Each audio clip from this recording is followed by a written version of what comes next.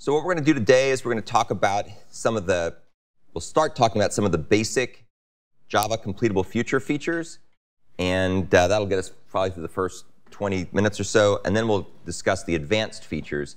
And not surprisingly, the advanced features are what you'll need in order to be able to do the next programming assignment, the one that's due after the one that's due shortly.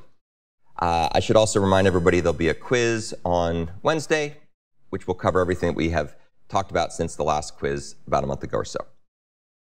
So we'll first start by talking about some of the basic completable future features. I've given you a real high-level overview of this stuff. Now we're going to dive into more detail about the various capabilities that they provide, and I'll show you lots of examples, as always. So the example we'll be looking at here is in the EX8 folder in my GitHub account, and this example is similar to ones you've seen before. We'll just be using some of the basic features, and then I'll talk later about some of the more advanced features, and we'll revisit the example, and you can see how it uses the advanced features to better effect. So you have even less dependency on low-level things like threads and other mechanisms that you'd kind of like to hide if you possibly could. As we talked about before, CompletableFuture implements the Future API. So remember, we had Java Futures, which was from the Java 5 version, about 2004 timeframe.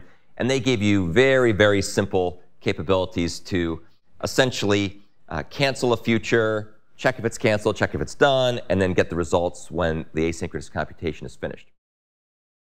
Here's just a quick recap of what the basic features can do. So if you recall, you can submit some long-running operation that'll run in the background. In this case, we're using the common fork join pool. We're submitting this asynchronous computation. We get back a fork join task, which is a future, so you can wait on it. And this particular example is just showing how you can block to get the result. And you could either get it with an indefinite block, or you could also do a timed block as well as a polling block, where it doesn't block at all, really. It just checks to see if the result is there. So that's a very simple feature. That's essentially the same as you would get with a regular future. You can also check to see if the future's finished. You can cancel it. If it's not finished, if it has been canceled, of course, you wouldn't want to cancel it. But you can do all these sort of low-level mechanisms to see if the future is connected to something that's still going on. As a little side note, I won't dwell on this. If you want to learn more, take a look at the link down here. For some rather odd reason, cancel for completable futures actually does not interrupt the asynchronously running computation. That will still keep running. All you'll do is just say, I don't care to ever get the result, which tells the future, just ignore the result when it's done. This article here explains why that's the case. It's kind of goofy, but it's a little non-intuitive. So it doesn't quite work the way you might think. Another thing that the basic features in completable futures do is they define something called a join method. And if you recall, get was the classic way you would get the result back when an asynchronous computation finished. The downside with get was it used something called checked exceptions. So you had to put these exception try-catch blocks in your code or put them in your method signature as a throw spec in order to be able to handle the checked exception. And that gets really awkward.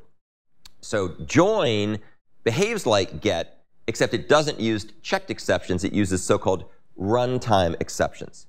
And runtime exceptions are nice because you don't have to syntactically clutter your code with try-catch blocks to catch a runtime exception. Now, of course, if something goes wrong, you still have to make sure you handle it somehow. So it's not like you've gotten off the hook from dealing with error conditions. But the good news is you don't have to clutter your code. Why did they do this, and why does it matter? If you don't have runtime exceptions, if you don't have checked exceptions, but you have runtime exceptions, then you can use these mechanisms in Java 8 streams as method references or simple Lambda expressions.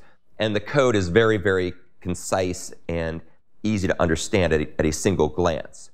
So for example, this particular little code snippet takes a list of futures, turns it into a stream, joins all the futures using the map call with future : join, and then it takes the results of all the joined futures and collects those results into a list.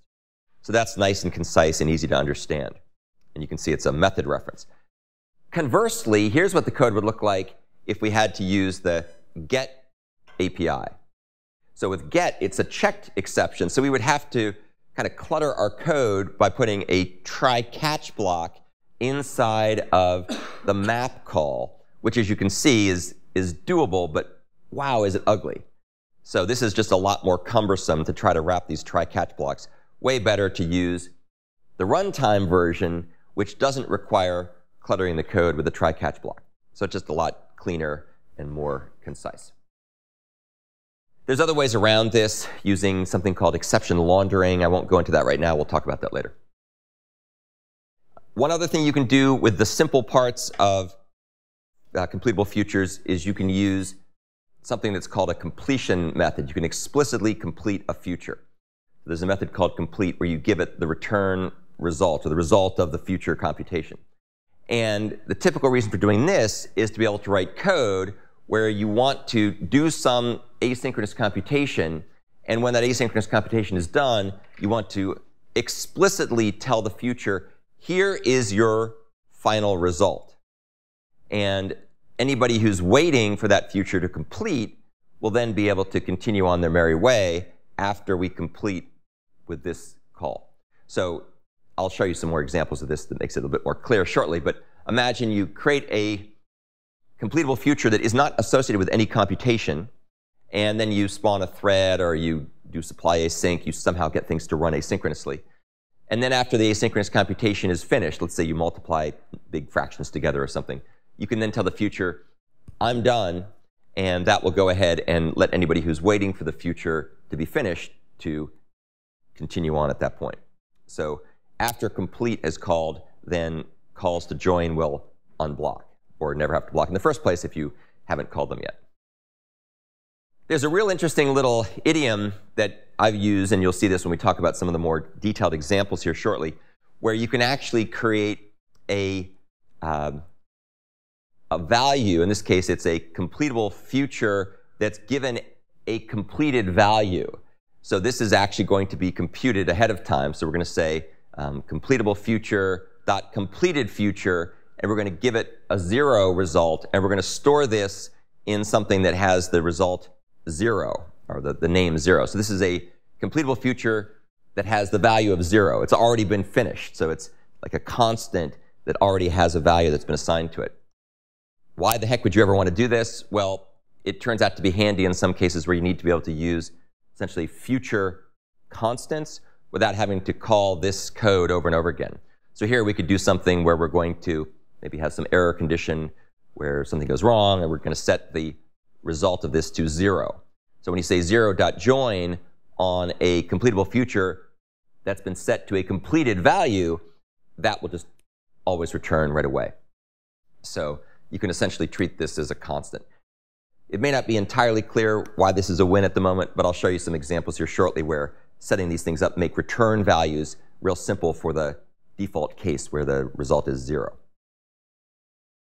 Okay, so that's the end of the first part of the overview of completable futures that are the basic features. Again, not too complicated, very much like the ones you get out of the box with Java futures, with ever so much tiny little tweaks to improve the exception handling and a couple of other odd features that make things easier to program.